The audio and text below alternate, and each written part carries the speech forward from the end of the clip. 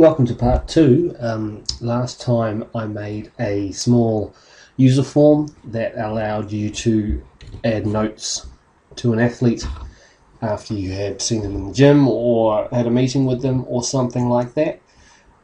What I'm just going to do is, I guess, just continue to expand upon that concept by adding another user form and sort of showing you I guess an insight into some of the things that I've made for my own practice over the years, where there may have been as many as sort of a dozen different icons like this, each with a form or some kind of function that allowed me to record things such as training loads in the gym. So that's what I'm going to do today. So I put a little icon on there, but other than that I haven't done anything else. So I'm just going to press Alt F11 and that'll go to the developer tab. I'm going to put another user form in there. What I'm going to actually do is name this user form gym load. So what I'm going to do is just I guess follow the procedure from last time and just quickly make up user form. I'm going to add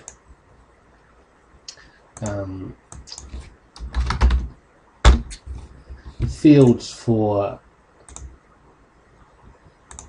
date, athlete,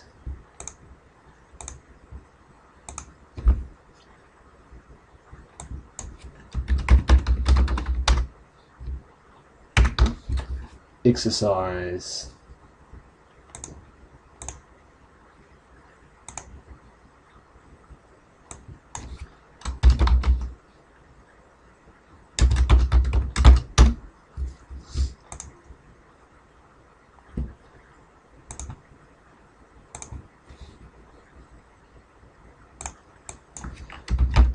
load and comment.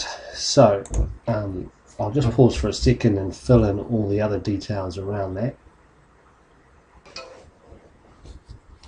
So what I've done here is pretty rough.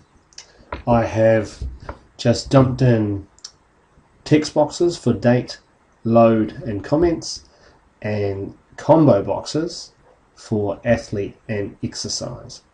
I've named each of them, and because now we've got two forms, I can't just call this date box, because you start getting into a little bit of trouble where you get confused between one form and another.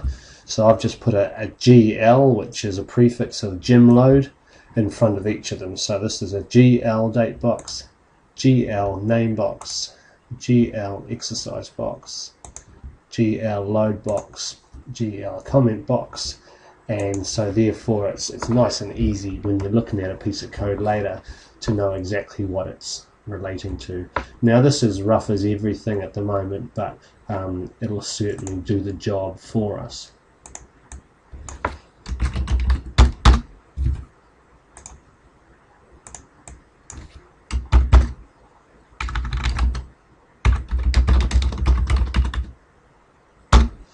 Right, so let's go ahead and start making some of these things work a little bit better.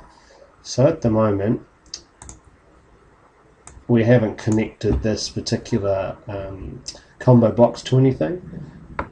Just as we did last time, we'll go to the row source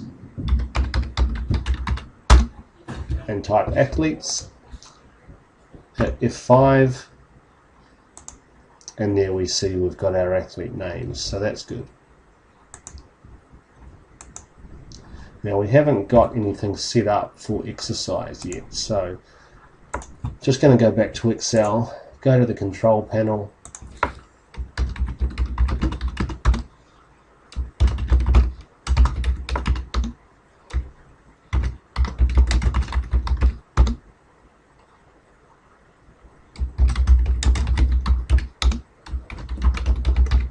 why don't I just do something quick and nasty like that. Obviously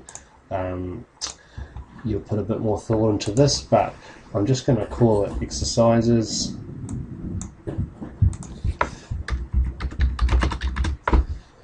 in the name manager, and I'm going to go back to my form, click on the combo box. In the properties menu, go down to row source and type exercises in there.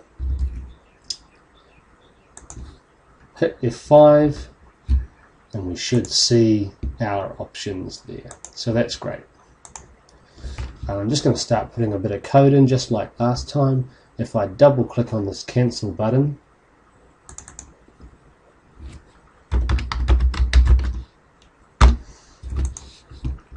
that gets us started, and that's always a good thing to do, get started. What I'll do also is I'll go to my first form and I'll save myself some time. I will copy this whole lot. Don't need the first one because I've already done that.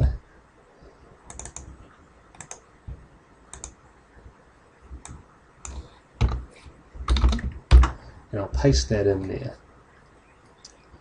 First thing I'll have is I'll put a little GL in the beginning. So I'm going to be cheeky here and I'm just going to see if I can just copy it and paste it without having to do anything to it. Wow, that's great. The date loads up automatically using the code that I've written for the first one. I can choose an athlete, I can choose exercise, I can type something in there, and I can make a comment.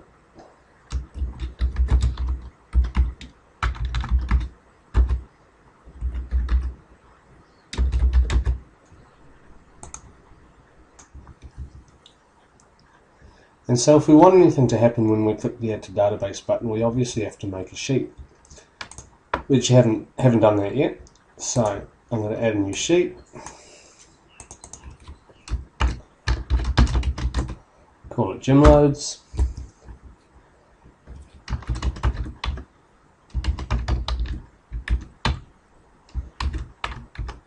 And just put some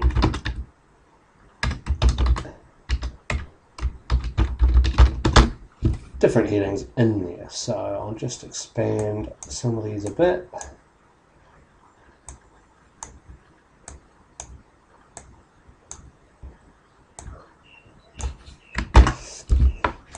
So that all looks okay. Now what we want to try and do is see how much we can simply edit the old code to make it work. So I'm just going to put a GL in front of there for gym loads. And I'll change the name of the sheet that it has to go to.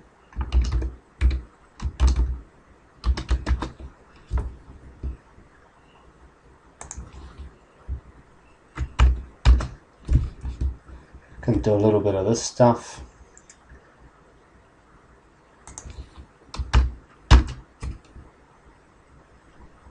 Seems like so far so good with the copying. You don't have to do too much. You just have to start editing a little bit from here on in.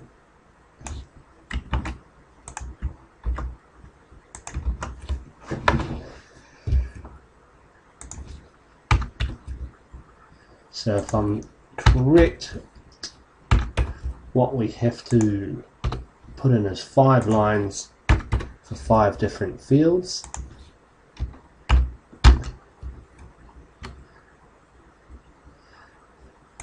This one is called exercise.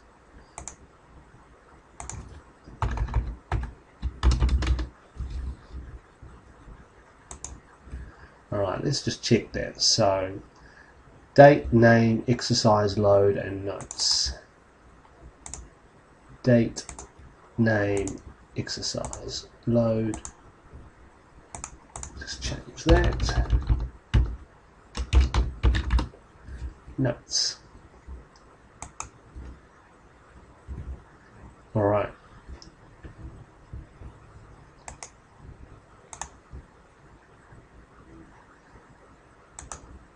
everything looks like it'll work. One of the things that can be quite useful to do if you're not sure is click up on the top menu that says debug and click compile VBA. Now if there's any problem it'll tell you. Now what I did and didn't pick up on, it's just putting that GL for each of those.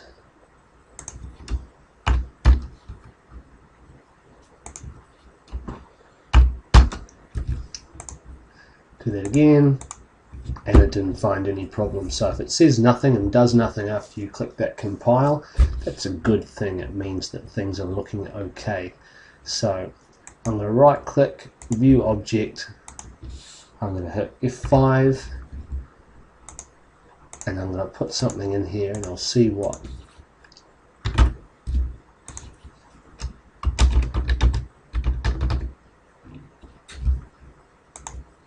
See what happens. That looks like it came through okay. So this is just a simple little database that you would fill in. What I'd do over to the right here, for example, would be to make a little graph or table that just pulls out all of this particular athlete's loads for particular exercises, or I could make a little dashboard part or something like that. But for now, just recording it somewhere is what's important, and you can do stuff with it later as long as your data is nicely organized. So that seems like that's going okay. What we did when we set this one up,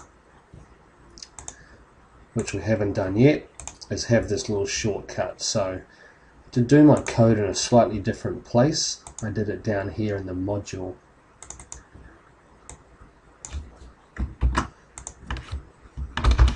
So what I'm going to do is just paste. Instead of notes form, I'm going to call it gym load form, and instead of user form 1, it's called gym load. And so gym load is over here. So that's what I'm pointing to. When we run the macro called gym load form, what it does is it gets that form and it presents it. So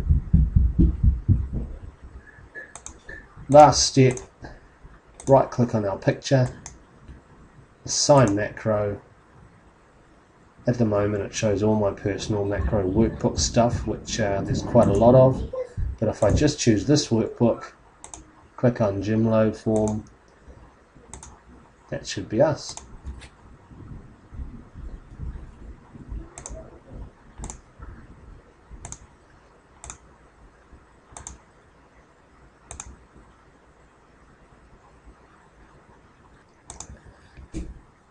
And so what I just quickly did was I added a little bit more to this.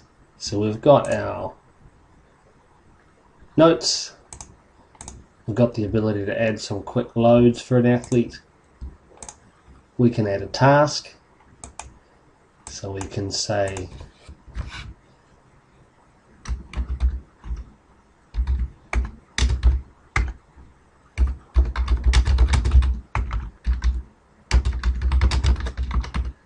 excuse my terrible typing here.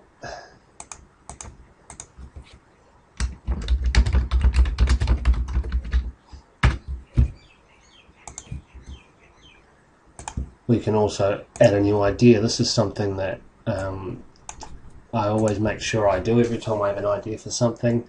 I keep a note of it.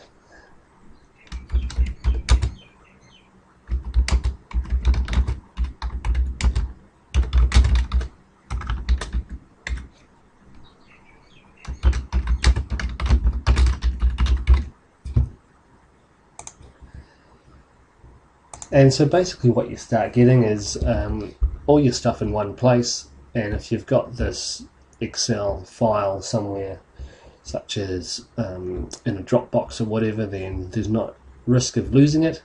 But all these things obviously have been sort of done in much cooler ways than this, such as iPhone apps and custom little programs. Even Microsoft Outlook is pretty awesome for things like tasks and so on. But like I've said previously, part of it is making yourself organized and the other part is learning how to use Excel. And one of the reasons why I have developed some good skills is I've chosen to use Excel for tasks simply because it makes me learn how to do something that has a different application for me later.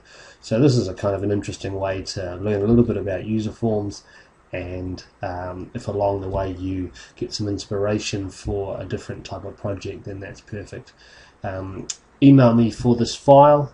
It's got all of the different 4 forms in there and a bit more of the code, because I didn't go through that stuff, but it was really just a replication of the first 2. I look forward to catching you for the next video shortly.